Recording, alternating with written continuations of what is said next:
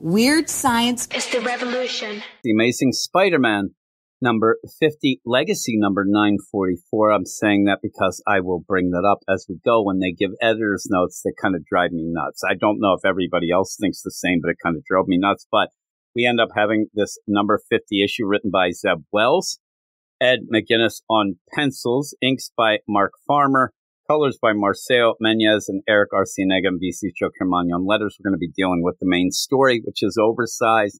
It's the Zeb Wells story that they were pushing about Spider-Goblin.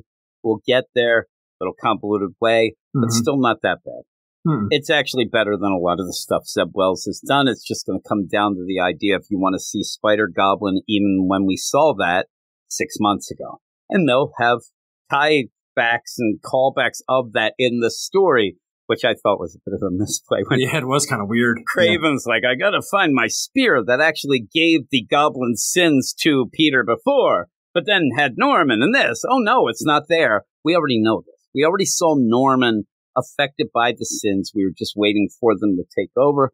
This is where it happens in kind of an abrupt way, a weird way. But we start out in the living brain facility of Oscorp in the sub-basement clean room. We already had those yucks that were on the phone, weren't supposed to be. Nobody wants to admit it was their fault. Norman seems to realize it probably was, but these guys should be fired. Norman kind of says, I'm going to fire them. These guys should have been fired before, and that old coot that came in, you can't use your phones. Yeah. That guy was right.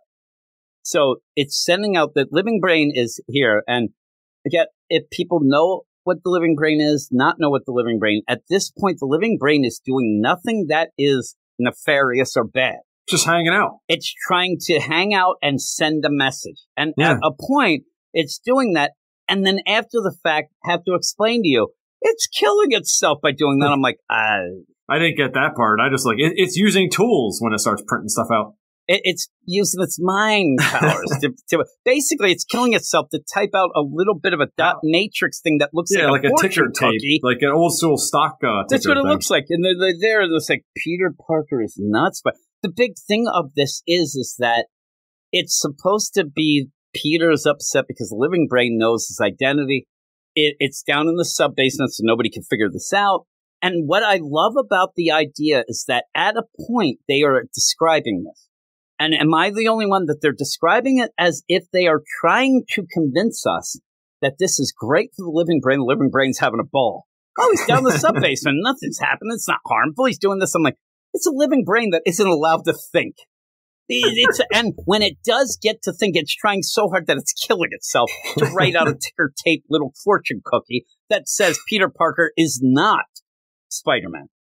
Like, the idea that they're saying, I'm like, you guys are fooling yourself. You're trying to make it that you're not bad people, but you are. So while this is going on, these two yucks are freaking out. And really what it should be is like, I told you with that phone, jerk. The other one, no, I'm screwed. I need this job. One of them is Dr. Kurt Connors. Yeah, the ticker tape comes with Kurt, and he reads it, and he's like, oh my God, I love this. It's get me Peter Parker. It's funny because when you look at it, it reminds me of back in the day. Remember the 20s when somebody would read the stock ticker and then they would jump out the right window. Out the window. It's like a Simpsons deal. He's like, oh no. There, jump out. And there goes my money. And he's like, oh no, jumps out the window. In the meantime, Al Capone's dancing the Charleston on a flagpole. Exactly. All that stupid crap. Yeah.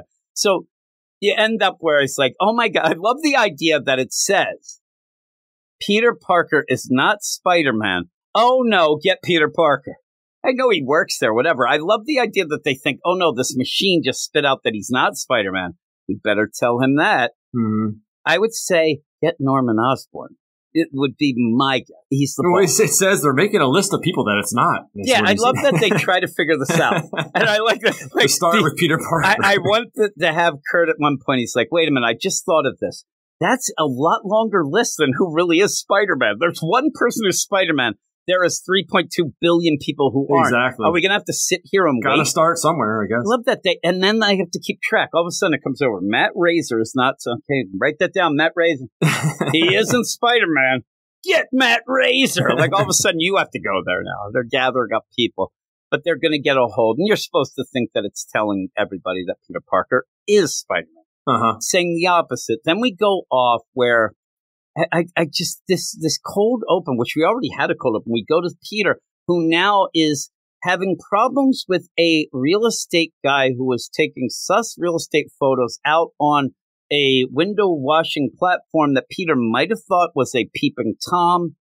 And he ends up going to do this. I'm like, I don't know, because what ends up happening, I'm like, I think that you might be the male version of Doc Ock's girlfriend, because that's what it reminds me of right away. I thought that the art with that ended up reminding me of Janine, or who, now I even messed up the name. I can't remember her name now. But you end up where that's being played out, where then Peter gets a call from Norman. You have to miscommunicate things because he's there. And then the big joke is Norman says, don't rent in Chelsea, buy. Again, now the next thing you know is what? And now this guy jumps out the window. Yeah, when you're a billionaire. He gets the ticker tape. Oh, no. Is that Zeb Wells like, ooh, you got those Chelsea real estate guys? I'm like, let's get to it. So desperately trying to get a hold of him. And again, this is to tell him you need to come to Oscorp because we have problems with the living brain. In the meantime, they're making jokes about, real estate in Chelsea. Credit scores. Yeah, credit scores where Peter's credit score is bum. And that's the funny thing. Peter goes, my credit score is like an atomic crater. And I want Aunt May to walk by and like, you think yours is bad, jerk? Like, we never really resolved the idea that she was flat broke, had to live other places. Just nonsense. But yeah, and then you end up where it's that miscommunication of you have Spider-Man's like, hey, what do you guys think you're talking to? There's a smoking crater. I need this. And like he's going to punch him. And then he says, I need to tell Kirk Connors not to touch anything. The guy says, is that your mortgage guy? I'm like, let's get out of the scene. Like, there's no reason. He zips off. That's a cool looking page there where he zips off. Pretty cool. I like the art. He goes then. And when you said the idea to me where Peter does at points looks a little bit like plumper, not to shame him. Here he does. Where a couple pages down, he looks even worse. To me, at this point, now he becomes Peter Parker, frat dude. Or he's only does keggers. He only works on his neck. The exercise to work on your neck. He's got some weird looks there, right? So they end up where he goes off and they're like, "Oh my God, we had problems and the living brain's activating. He's talking. He's like, how could he talk? We don't know, but we think it might be this, that." And the big thing is the analog signal carried a message, a query really, and an odd one. Who is Spider-Man? But never really say why or how this. It's just that was, and then he answered the question of who isn't, and that's where the guy's like, I think that he's telling us who isn't. Like, yeah, but that doesn't make sense. Come on. And then all of a sudden, more things start sparking, flying, and another ticker tape deal, another message. But of course, we don't get it right away. He grabs that to take it to Norman to get exactly where he needs to be to spell out this. We don't know what it's saying, but it ended up giving us words. Chalice, Starlight, Peter, don't. And then but what's happening? Norman's trying to stop him because there's one more word. Mm-hmm. But it opens up the closet and there you go. Gold Goblin, right? Yeah, no big deal, Gold Goblin stuff. And he even says, you got me. I'm the Gold Goblin. I'm like, all right, you're joking now. And he goes, oh, no, there's one more word. This is big, though, when he does this and opens up. And it's the Goblin suit, which always freaks me out. Doesn't it freak you out, that face? Yeah. This blank face? Yeah. Oh, the actual Goblin? So yeah. Oh, like Eric's tattoo? Yeah. It looks a lot like that warped up deal. I hate the face without somebody in that mask. Yeah, no, the mask is crazy without anybody in it. And Norman flips out. Now he's reverted to Goblin. Yeah, just like a flick of the switch, he's Goblin all of a sudden. Yeah, I remember he wanted Peter there to watch him, but now he's seen it and he activated it. Oh my God, the Goblin stuff. And no, Norman, I trusted you. Well, you're not talking to Norman anymore, jerk. And Norman's not here, and we're going to play that. It doesn't matter now. In my mind, again, you're not going to get out of this, and they will if they try. But if you're going to make Norman the Goblin, make him the Goblin. We understand this is this personality deal of him. But it's still him, but they're playing the idea of, it's not Norman. Is Norman just going to be able to continue after this, as he is? I don't think so. But we'll see. He guesses Peter, who gets knocked out a bit, and then ends up where he kind of, now you don't have the spider sense, you have all this. He's tossing goblin grenades over his freaking, back and talking about the idea that, hey, I got to send everybody home. Priority one, I need the place clear because he wants to go zipping through the, the hallways as the Goblin. to fight Spider-Man, and he's just being controlled by the Goblin. Mm-hmm. And again, I don't know why, to me, this doesn't feel as big as it should. It should be like something huge.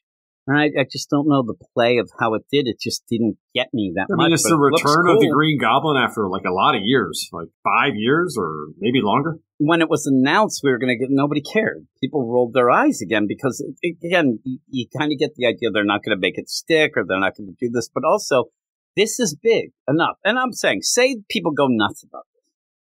Why do you have to make Peter the Goblin too? Like, why do you have to add to it by the end? You don't. Yeah, because you have the Goblin and he's going around. I still think that for some reason I just didn't have. Maybe my reaction is as we're talking, I know that Peter becomes the Goblin. They're just beating the crap out of each other. Or at least the Goblin's beating the crap out of Peter, telling him, get your mask on, let's go, let's do this. You get some really cool pages, really cool art of them battling each other. But then you start to get convoluted. Oh, man, what did you do?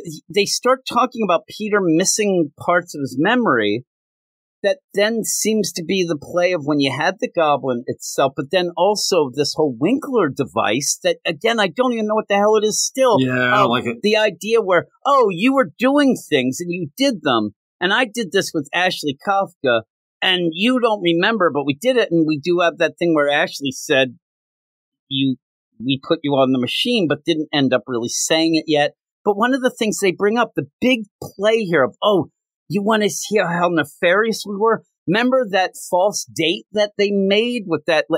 That was then, and it was because of this. I'm like, really? That is the oomph moment of this whole Goblin story is you didn't remember making that date. Like, and then this is where it says, back in ASM 940, but again, we're in a run that's 0, to 50. We're at 50th issue. That was just a couple issues ago. 4 issues ago, right? Yeah. Why? Yeah, 4 issues ago. Why are you using legacy number for people who are reading this run and would go back to this run? I know that they want to make a bigger legacy deal, but this is only in this run a couple issues ago. It just bothered me. Well, even that, I mean, it was confusing because we didn't know why he was dating her or whatever. At the point where people were said, and I said, that makes sense because the idea that it seemed like it was Ben Reilly messing with him because Ben Reilly was there at the time. Yeah, but it didn't seem to me like it was being mind controlled or something. But what I think happened, maybe, he made the date, then somehow got captured. The Winkler device was used where they implanted a code, but that something has to be wiped out, and they wiped out this date call. So he actually did make the call, but he didn't remember it. That's what I'm saying. That's how it worked to me. Is that big that he was upset and then this date? But it's just to this is the worst idea of trying to retroactively say, remember that? Well, this happened as well because it just doesn't jive very well. But in that you have an implant of a thing, and even Norman kind of comes out of it. It seems more of a dupe of, oh man, I didn't have a choice to allow the Sins back in. You got them during that whole thing with Craven and Kafka, and I didn't want you to have them. That wasn't the case. Peter fought through it.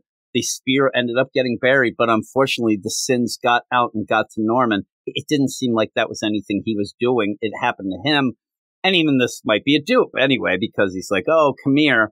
And then he just attacks him again as the living brain is going completely insane to then meld, mold, and grab to them becoming the walking brain. This just looks like the Brainiac to me. Yeah, it's just like a Brainiac robot like the thing. robot it's the version. Classic robot version of Brainiac. Yeah. To make it this big thing of, now it's the walking brain. Yeah, he actually calls himself the walking brain. The walking brain. I'm no longer the living brain. I'm not living anymore. I'm just walking. I'm the walking brain. I don't know. I don't want to call it out, but I think this is ableism, letting that guy have legs. That brain didn't have legs. I just want to be a jerk about it. The idea of, that's a big thing. I'm now the walking brain.